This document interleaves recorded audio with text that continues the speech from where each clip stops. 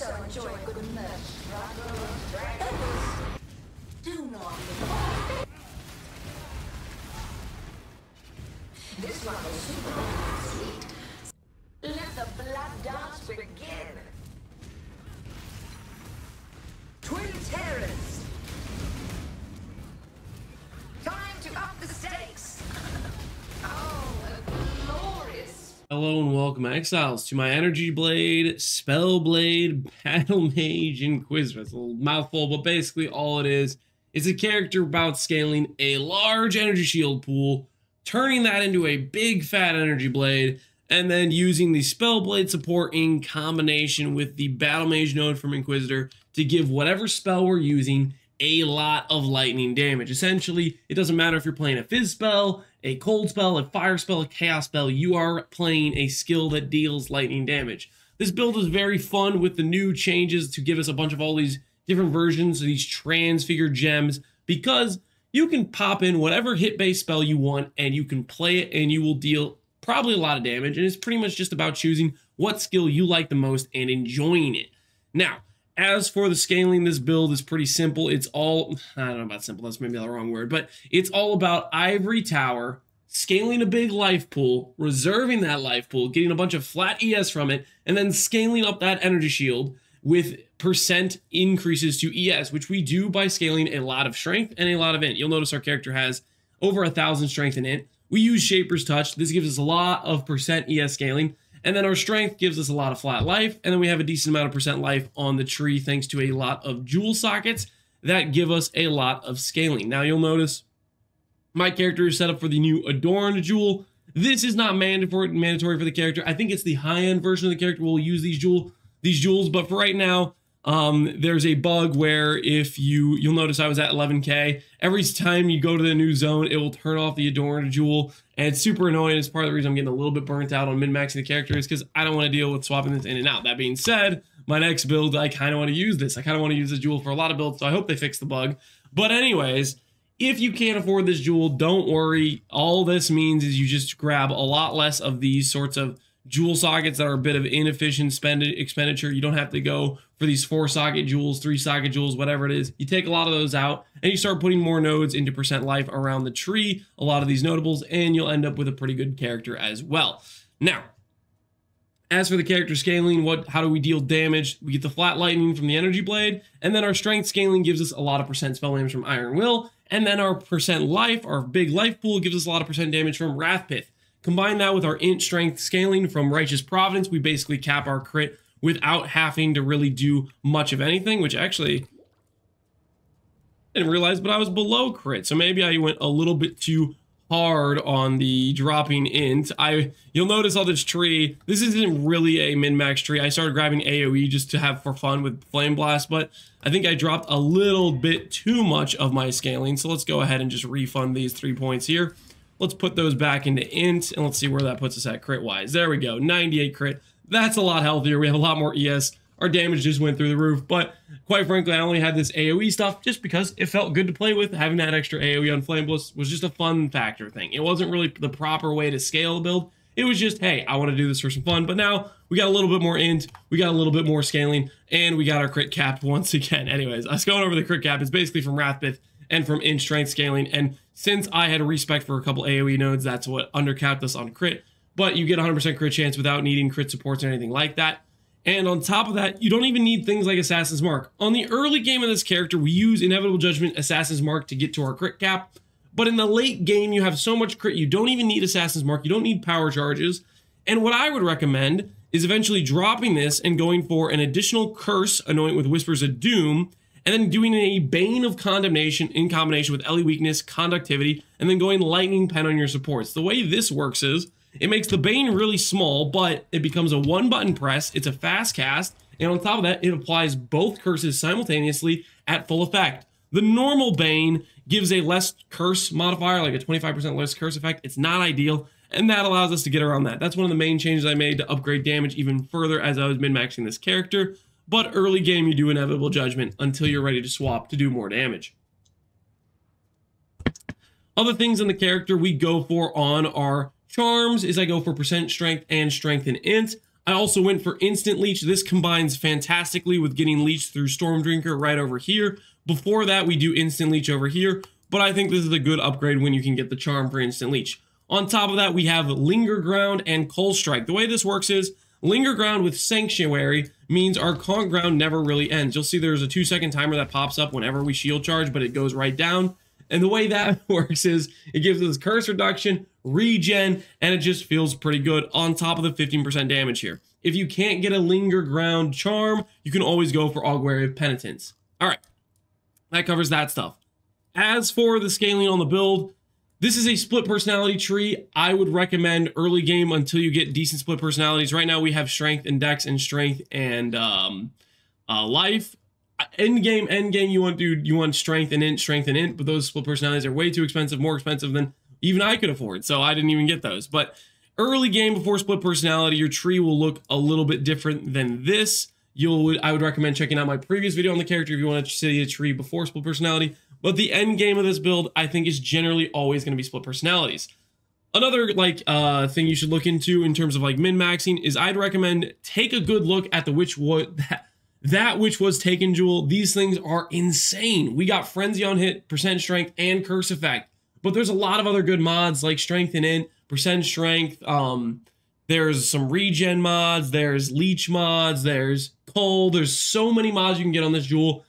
I would recommend setting up a massive count filter and try to find yourself a good jewel, because this thing is huge, kind of like a Watcher's Eye, but I think this can even be better on the high end. On top of that, our Watcher's Eye, I went for double pen with Zealotry and Wrath. These jewels are probably going to be a bit expensive. I would say, and what I'd recommend is, if you are on the lower end of scaling of the build, instead of going for double damage auras like Wrath and Zealotry, I would drop one of these, probably drop Zealotry, and I'd pick up Determination, and I'd go for a bit better armor scaling. I don't recommend dropping Determination until you're above 10k ES. When you're above 10k ES and you can get this 5% recover mastery, then I think Fizz damage starts to matter a lot less. But before that, the Determination, having a bit more armor scaling in the build, I think is pretty good and worth doing. All right. Hopefully that goes over the basics of the character, what we have set up on the tree. Now let's get into a bit of crafting. As far as crafting goes, we have essentially 3 to 4 rare items we can craft. The ring, the boots, the belt, and the amulet. Everything else is pretty mandatory to be a unique item slot. Those are basically guaranteed. Wrathpith, Crown, Ivory, Shaper's Touch, that sort of stuff. But as far as the rares, if you want to craft a ring, I'd recommend a Helica base or a regular ring base with a fractured attribute on there if you're on the lower end of budget. Getting any fractured strength or fractured int and then crafting with either Scorn Essences or the other attribute that is not fractured is what I'd recommend, and then finishing off with a life craft. Specifically, if you're going to do the high-end Helica base, I would recommend doing an Essence of Scorn until you hit one of the other 2 good attributes you need or a good cast speed, and then attempting a Fracturing Orb. Once you have a fracture on one of those suffixes, it makes finishing the ring easier because you can spam until you get one of the other good suffixes, annul off the extra affixes, do a suffixes can't be changed, and do a Reforged Caster, which is a 1 in 3 or 4 to hit T1 cast speed, or a Reforged Chaos, which is a 1 in 6 to hit T1 Chaos res. That's kind of the approach I would take for one of these Helica bases. As for a regular base, just getting a regular fracture on the lower end works great with an Essence spam. Just do that until you hit some decent mods. As for the belt craft, use Cyclopean Coil for a long time, but when you can afford to go for the belt craft, and by afford I mean I'd have like 20 divines in the bank, because this is a hell of a craft. It's not fun and it costs a lot to do, but essentially you do Essence of Spite on a Stygian Vise until you hit T1 strength or T2 strength, annul off the extra suffix. Then you need to have 2 prefixes and a bench crafted prefixes, so that way there's only 1 open suffix, and then you slam a Hunter Exalt. The Hunter Exalt has a 1 in 7.5 chance to get you T1% attributes, and a 1 in like 3.5 to get you a T2% attributes. And so that's the idea. I settled for T2% attributes because I was hating my life doing this craft. Point is, that's how you craft the belt, and then you do a suffixes can't be changed. Reforged Crit will give you the flash charge on crit mod, and then you can benchcraft mana, slam, and then benchcraft life or ES, depending on if you hit a ES on the slam or you hit life on the slam, whatever it is. That's the idea behind the belt craft. As for the boots, the lower end is getting Fractured Chaos Res and spamming your 1 essence until you hit the other attribute as high as possible. On the high end, it's doing a Fractured Life roll or a Fractured Attribute roll, either int or strength, and then doing a fossil combination of hollow fossil, fundamental, and sanctified, trying to hit an attribute or 2 T1 attributes on the suffix and a hollow fossil, so that, or a abyssal socket, so that way you can scale the ES even higher. Chaos Res is a nice little defensive option. It's a little bit cheaper, but hollow fossil is in the end game going to be a better scaling option. As for the amulet, I generally will recommend either a simplex at the high end. I think that's the best slot you can do, which that's going to be an Awakener Orb craft. A Great Wolf is pretty good, and a 3-rat is pretty good. 3-rat will scale a bit higher defensively, and a Great Wolf will scale a bit higher damage with crit multi. But all in all those 3 amulets are pretty similar in power, and then below that by a decent margin is Astromentus, which you'll use for a while until you're ready to go for one of these Giga Chad amulet options. As for crafting the 3-rat, the process is pretty simple. Fractured attribute plus essence of strength or essence of rage until you either hit crit multi, cast speed, or intelligence. Once you hit one of those 3 as T1, you then do a suffix can't be changed, veiled chaos, block mana, unveil life, benchcraft mana, slam, benchcraft percent ES. That's how you craft the base, and then you need to take it to a T3 Jorgen in research and turn it into a T3 talisman, which you have a 1 in 7 chance to hit a 3-rat, which is the talisman base that gives you percent attributes. That's how you craft the amulet. All right, that goes over all the gear pieces, the idea behind the character. I'll give you guys a quick little showcase of an Arid Lake with one of my favorite spells so far to play, which was Ball Lightning, and then you guys can make the build yourselves. Hopefully I've explained the mechanics of this character well enough and given you a good idea of how it works. I like this build because it can use pretty much anything. It's so powerful. In fact, I think most likely the next character I play and most of the characters I play this league will just feel weak by comparison. The unfortunate thing is when you start off with a character that can scale so strong, by comparison it makes other things feel weak. I think I'm still going to have a lot of fun with playing whatever builds are out there, but it's just something that sits in the back of your mind. Now, Ball Lightning I think is really good clear. The only downside of this thing is if you're playing like an indoor map, you'll notice here, I'll showcase it on this rock right here. You can have your skill get absorbed if they run into the rock or whatever, or the wall or something, and they'll get deleted that way. For the most part, this isn't too much of an issue, but it is something you run into every now and then. I'm going to go ahead and I'll do this Wildwood thing real quick here. I am still on the search for more Mist Kings. For the most part, I don't feel like I've gotten too much loot from this mechanic, but it has been fun. The couple times I did find the Mist King to get a cool jewel drop and to just see what the mechanic is all about. I would hope that maybe at some point they decide to buff the mechanic a little bit, because right now it's basically you find any of the mini bosses, they drop nothing. If you find these guys, I haven't had a single time where I went to a vendor and I looked over and I saw anything worth any sort of money in terms of like the mods on here. So the loot hasn't been particularly good. Maybe I've gotten loot in the map portion when I killed the empowered monsters, but I don't really feel like I've felt the impact too much. That being said, I think the mechanic's kind of cool. It's got a neat little aspect of exploring the dark and whatnot. It's just been not particularly rewarding, so it doesn't feel worth doing, even though I have been doing it anyways just for the fun of it, of exploring the dark and trying out the new mechanic. All right, let's go ahead and just get through the rest of this map and see what it's like to kill a warlord. All right, now I'm running with Fanaticism. This is optional. Fanaticism, I think, feels really good for a lot of self-cast skills. For brands, it's maybe not as worth, but it still feels pretty good.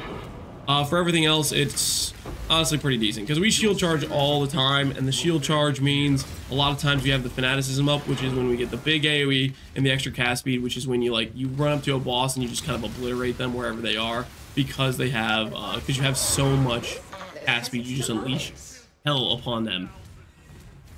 I forgot to curse, but generally what you want to do is on harder boss fights, you want to curse them so that way you have that extra minus res and you can deal a lot of damage. But then you should be able to crank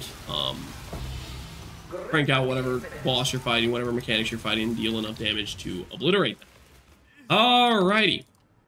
What I love about this build is it's a build you can invest into a ton and you always get nice results. You can use whatever skill you want in terms of spells that are hit-based, and it will do damage. It's just a matter of choosing what skill you like visually the most, what feels the best to play, what has the most quality of life, and then objectively, what is the strongest for the thing you want to do. Certain spells are better at certain mechanics, and you can swap it out based on what thing you're trying to specialize in. For example, if I was going to go farm Legion, I'd probably go grab Val Arc and I'd one-shot the Legions, and that would feel good.